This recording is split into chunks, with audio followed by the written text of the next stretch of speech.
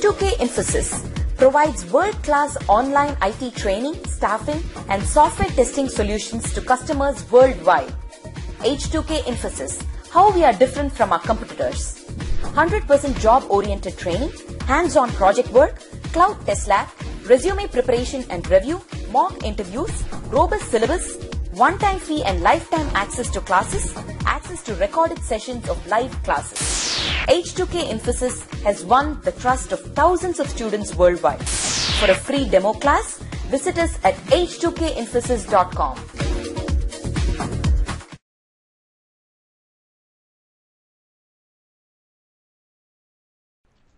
Okay, configuration manager dot app settings dot get. I can get here the connection string. So I need to give this case sensitive. So always I suggest you to copy it from the web.config file. Copy this and put it here, and then we can actually get this. Okay, now I have this connection now, connection string. Okay, so now what I'll do, I'll add a method. So I will add a method here, public data set. So what is the namespace for dataset? Let me put control dot and enter. So I'm getting it. So I need public dataset get employee details or get department details.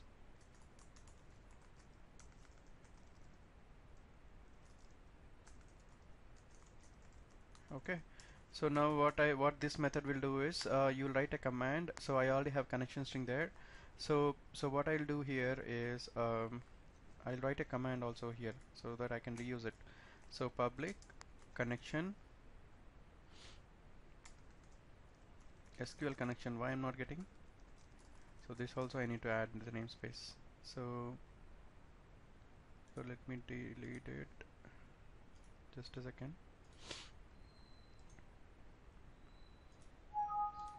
So I need to include the namespaces, proper name, all the namespaces. So let me include that. So using system.data.sql client.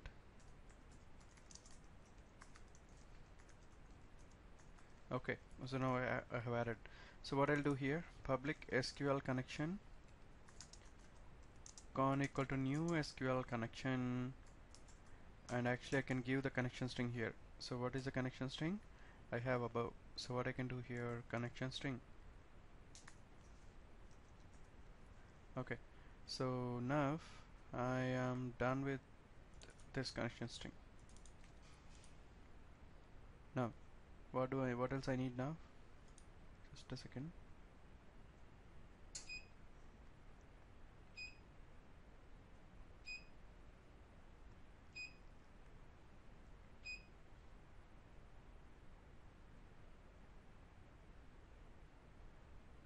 Okay, I got it.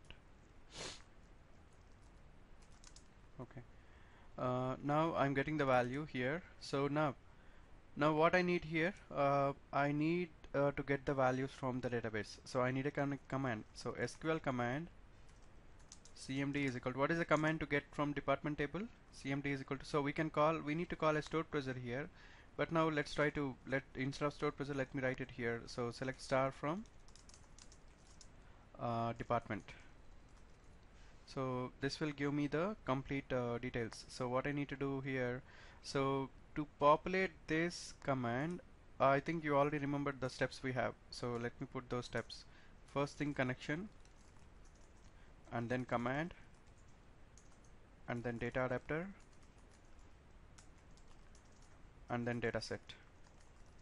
So now connection, we have already have it connection. So we have the connection.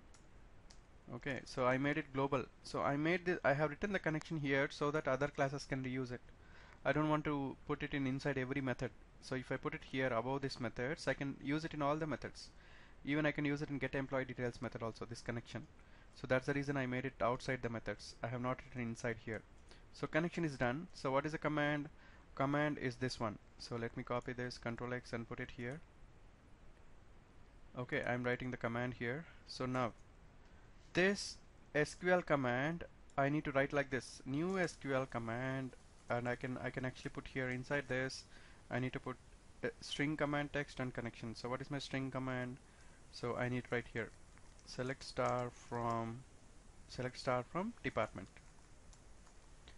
and then what I need to write here, comma, and we need to write here connection, so CYNN connection, done.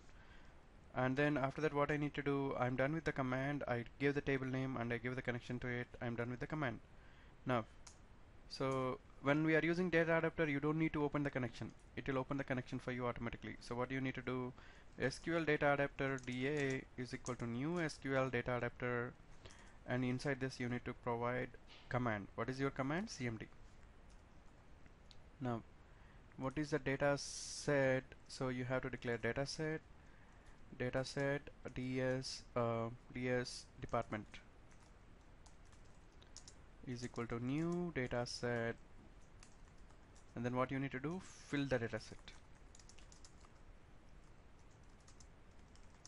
Fill the dataset from using data adapter. Okay, so how to fill? da.fill ds department. That's all. When we are done with this, return ds department. Okay, so we are done with method. This method will get the department details. Now what we need the method to get the employees based on department. So we need a method here. We need to write another one. Public data set get employee details by department ID. Okay, so this is important. So now what we need to here, int department ID. See here, now what we do, we need to write the same thing. Connection, we already have it, so we can reuse the code here. So what is our command? Select star from employee, where empid is equal to, you need to write here employee ID is equal to plus department ID, DEPT ID. So this is actually department ID.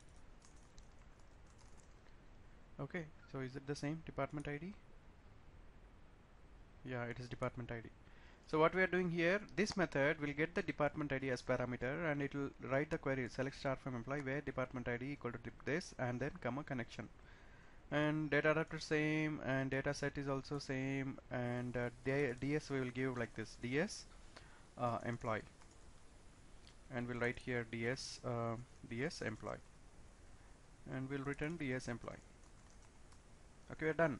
So we are done with this get department details, and we are done with get employee details by department ID. So we have two methods, and these methods ideally we should have created a separate project called separate console library, separate class library, as we saw in the three-tier architecture project, but I just created here MyDB class. So let me rebuild this.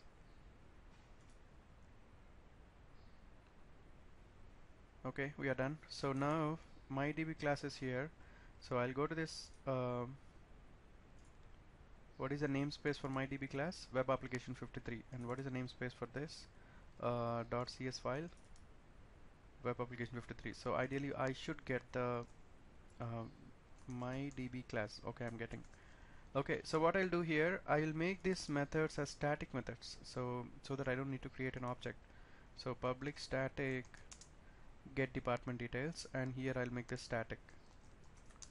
So now I can access this methods directly. Class name dot get department details, class name dot get employee details by department ID. So what I'll do here, I'll go to this one. Now what I need to do is populate the department dropdown. Okay, so now I need to populate the department dropdown first. So where is my department? Here I have this department. Okay, now let's see how to populate the dropdown. For the first time we are seeing how to populate a dropdown list. So now, so data set, so let me write this here using system.data. Okay, so now data set ds departments is equal to mydb class dot get department details. That's all. So now this will give me the department details. So now I need to, this is a table, so now I need to loop through it and I need to add it. So now for where um,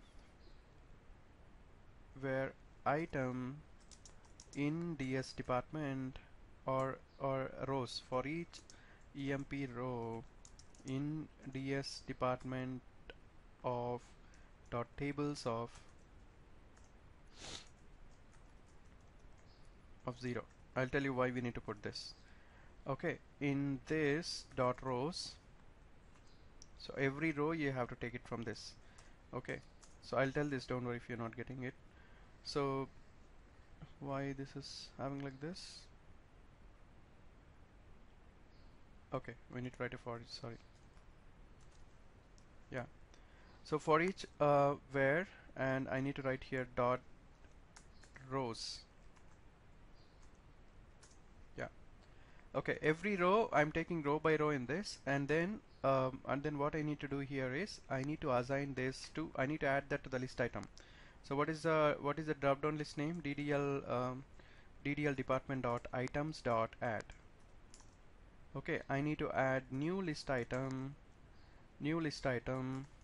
and then I will put here like this. Okay, so what is that? We need to have text. Text is equal to we have two columns, right, in department. So we need to write like this: emp row of what is that column name we need to put here, comma, and value we need to have emp row of, we need to put here. So now, so what is the text? So text is, if you go to the SQL server, so if you see here department, this is the text, department name. So DAPT name, and other one is DAPT ID. So let me go back here. So for text I need to put here DAPT name. For value I will put here DAPT ID. So I'll tell you why. So now we are done. So now let me give here data row. What is the type of this here? Data row. So we have here data row. Yeah, now this will go data row in this, and then why we are not getting here this one? So data row, ideally we should get it column name, so we should get it.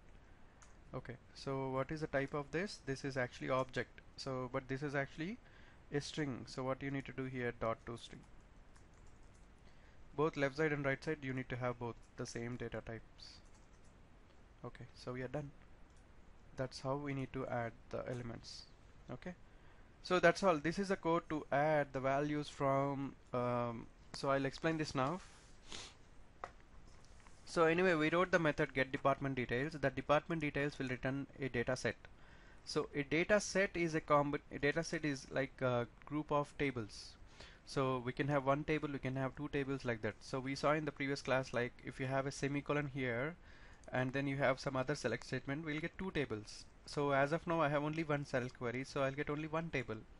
So for that one table, so index is 0. So department dot tables of 0, because index of that starts from 0. And then I'm taking rows, so number of rows. So I'm looping it. Every row I'm adding that into this DDL department. So DDL department, I'm adding the values into this. So let me run this and see how it looks like. So if we get any error, we'll correct it. So let me run this. So we got some error. What is that error? We'll correct it now. My DB class, an object reference is required for non-static. So where is it?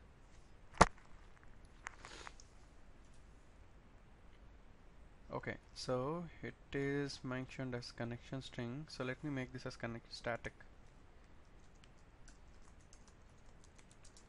So we made the methods are static. So let me make this. So let me rebuild this now.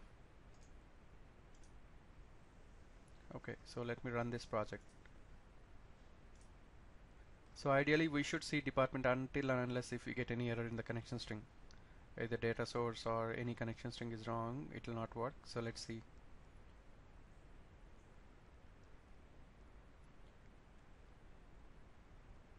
Yeah, ideally it should not take this much time. Let's see.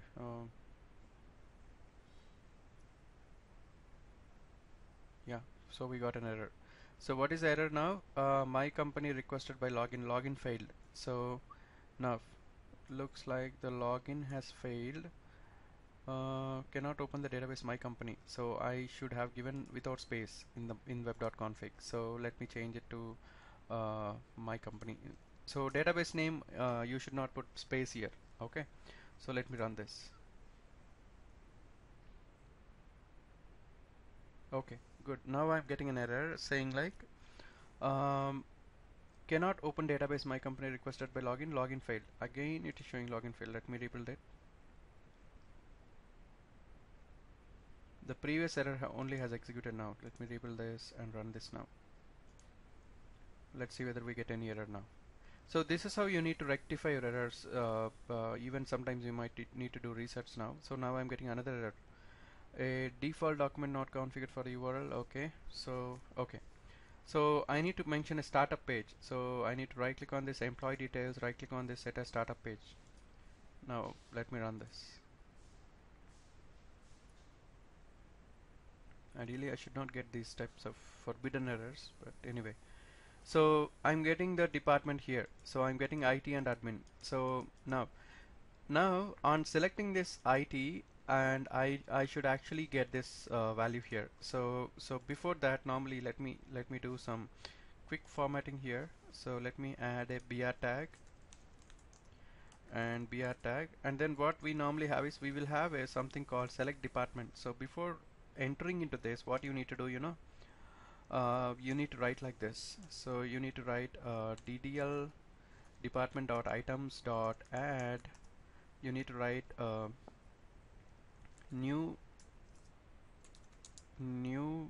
item. You need to write like this. So text is equal to select department, okay, and then comma value is equal to, you need to write 0 comma selected is equal to true. Okay, so the reason why you need to give this is you should actually have you should see that people should know that you have to select department. So for example, when you run this now, okay, this should be in 0. Okay, no problem. So let me run this now.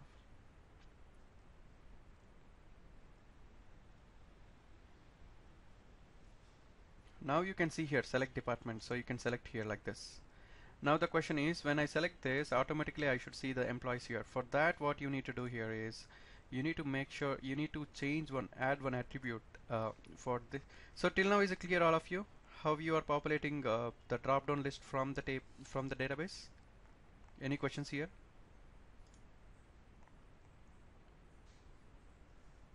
All of you, any questions here?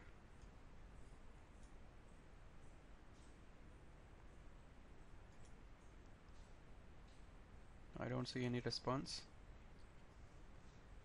Yeah, okay. So first thing, we have a database layer, so where we have a method get department details. Okay, so the purpose of this get department details is we are getting select star from employee. Okay, so this select star from department will give you the table details, complete department details. Now what we are doing here, we came to this page, and what we are doing, we are calling that method get department details method, and here we are writing this is a drop down list. You have to add the elements to the drop down list. So how we are adding elements? First I added one element, say for example select department. So this is one element I added, because the first one you need to have like this, select department, and then I have written a for each loop. For each loop I have written, and then I have written I'm getting each row from this table. First row I got it, I added that first row to the drop down list. So it will add first IT department, then it will loop again, and now it will add the second one, which is this is the code which we need to add for populating the department drop down. Element by element we are adding to drop down, that's all. It's straightforward. So one is text and one is value. Okay, so the reason why we added text and value is, so when you run this code, you can see here, right click on this view source, if you see view source, you will see here that I have value 1, value 2 and value 0. This is to differentiate which one you have selected. This value only we need to pass to get the we need to pass this value to get the respective employee. Okay, so that is the reason why we have this value here, and we have this text is to display. So we added item and text and value. Is it clear, all of you? Now how many of you got it? Okay, so I got only one response from Mona. How about others? Hey, Meghna. Yeah. So can you drop down the select department? Yeah. Not from here, the page, yeah, from the web page. Okay. I'm talking about the output, not from here. Okay. Yeah. Can you click on the drop down? Yeah. So what happens when I click on IT? Now nothing will happen. We have to write the code. Oh, okay. I'm talking So about whether you understood till here. okay. Yeah, I got it. Okay, my question is whether all of you understood till populating this drop down, first drop down. Don't worry about the second one. We are yet to write the code. Okay. Is it clear, all of you? I'm not getting the response from others. Okay. Selected equal to true, it means like whatever we are selecting in the Dropbox has to be true. Yeah, that is selected. Good question. The selected equal to true will ensure that this one is selected by default. You want only this one to be when the page loaded. You want this one to be selected, right? Because people should see like, okay, select a department from this. So that's the reason why we made selected true. Yeah. Okay. Now what we need to do is we have to add an attribute for this one called auto postback equal to true. So now what I need to do here for this drop down list, I need to add an attribute called auto postback equal to true.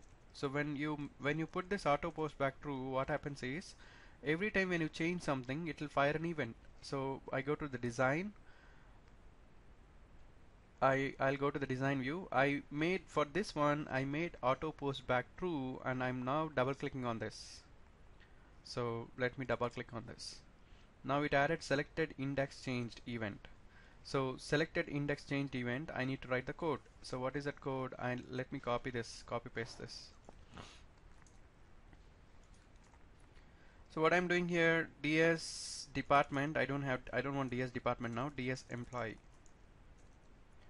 So what is that I need to get here? Dot get employee details by department ID. And what is that department ID? Department ID is the value which I selected in the drop down list of that one. So DDL employee DDL department dot items dot selected. We have something called selected items or selected index. So here selected value or selected index or selected item, we have three things. So if you're selected item dot or selected value, let me put here. Okay, so let's assume what is this? This is a string or what? This is a string. So we need to convert this to integer. So let me put here convert to int. Okay, so now I'll explain this now. So what we are trying to get is from the drop down list, based on the value which you selected, you need to pass that to the to this method get employee details. Okay, so now are you able to hear me now, all of you? Ravi, you're able to hear me? Okay. Now for this method I want to pass for this department ID I want to pass which employee for this method I want to pass which department I was selected in the previous drop down. So for that I mentioned DDL department dot selected value. Now I need to give here, I don't need to give select department here. So and then what I need to do, I need to put it here DDL employee, right? DDL employee dot items dot add. So I don't want this one now because I don't have to put select employee or something. So now what I need to add here, I need to write DS employee. So let me copy this and paste it here, and here DDL DDL employee, right?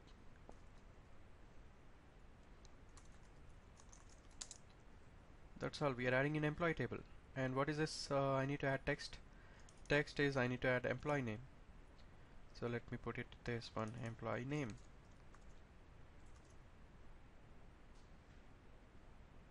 Where is this? And here, what is that value? That one, EMPID. That's all. Very simple.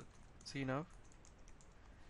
So all I'm doing is I'm getting the value. So let me put a breakpoint here and verify whether I'm getting the proper selected value or not. Say for example, let me run this.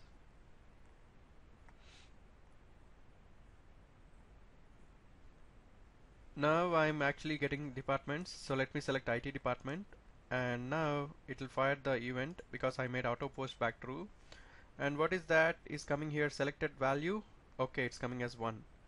So I selected ID, so I selected IT department, so it's coming 1. So let me press F5.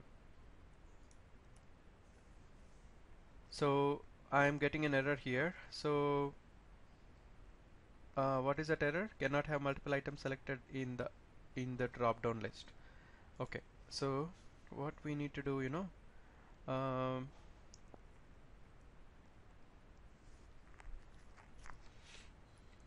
here I need to put here DDL employee dot items dot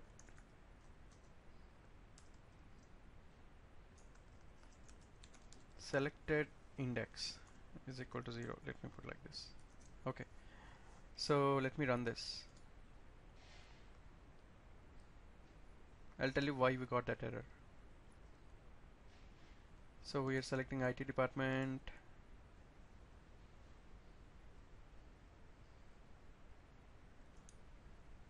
Ideally we should not get this. Let me close it. Text is equal to DS employee. Okay, data row. Okay, so we are looping through this rows and adding this to this. Okay, let me put a breakpoint and see what is the error we are getting. Let me run this.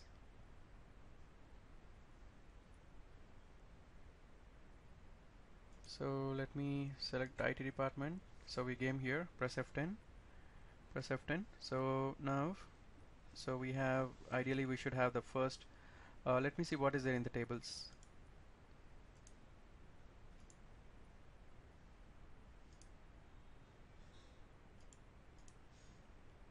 So we should have 2 employees. So employee ID 1, okay, employee ID 1 I have. So I need to change the employee ID. Okay, I have it. Employee ID 1 and employee ID 2. I have Rajesh and Sankar, so should be fine. So these are the values which I'm getting from database. So, but ideally I should not get, right? I should only get for that ID. So I'm getting something wrong here because I should only get 1 employee. Okay, both belongs to IT department, so that's right. So press F10. Okay, I wrote this inside this. Okay, let me press F10. So now I added this other item and then press F10. Okay, so it is fine. Why I'm getting error? Cannot have multiple items selected in a drop down. Okay,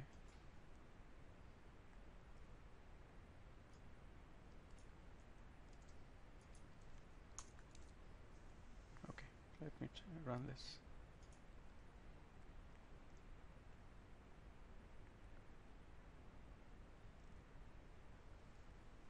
For which drop down we are getting error here? So let me select admin.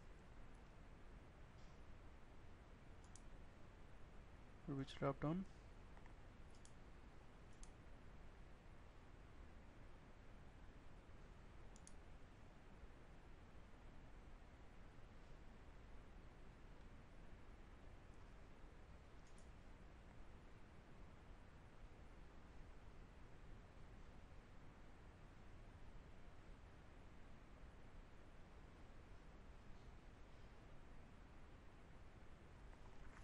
Okay, So we'll do one thing.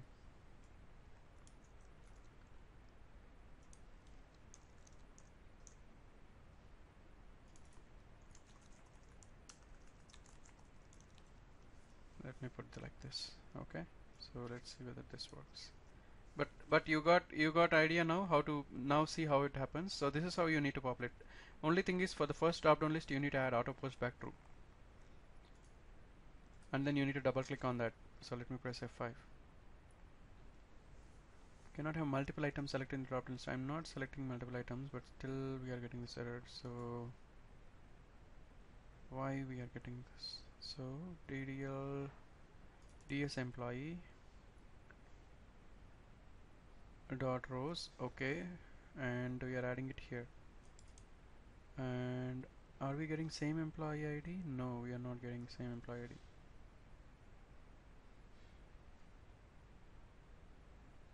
Okay, yeah, it is from this. Okay, I got it.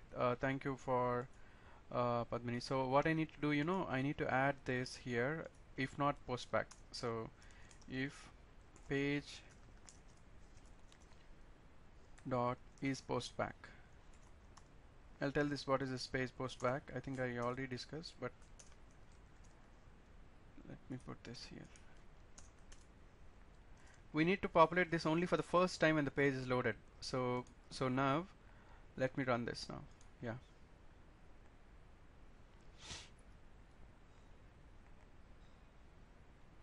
Now we will get it for sure, 100%.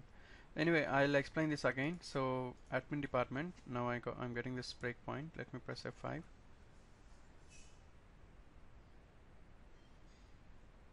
Now for which one we are getting? Just a second. Okay, I need to change this DDL employee. Now this is not required. I'm 100% sure now we should not get any error. Let me run this. I'm running out of time. Let me run this.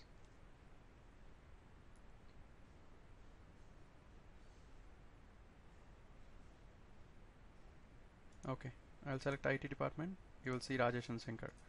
I'll select admin department, and okay, you should only see Bharat. So what we need to do, you need to actually, on selected index change, you need to clear the elements. So here DDL employee dot items dot clear.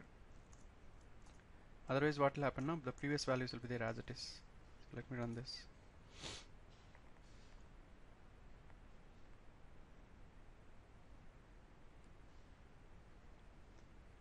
So now I'm selecting IT department, I'm seeing Rajesh and Shankar. Now I'm selecting admin department, I'm seeing Bharat.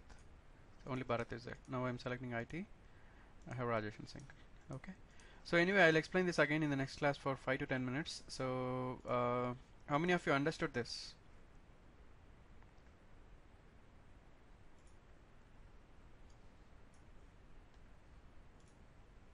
Yeah, Padmini, I think you already have some knowledge. So how about others?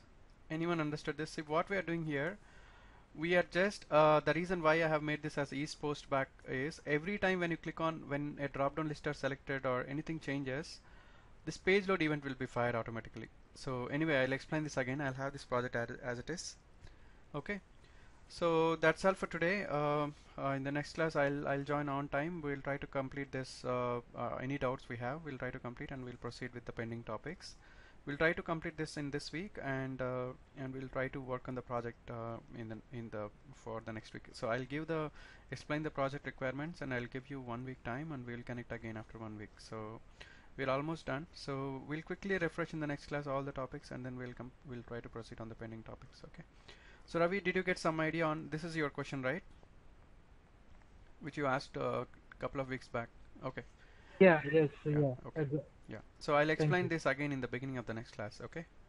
Yeah. So thank you very much. I need to start another class now. So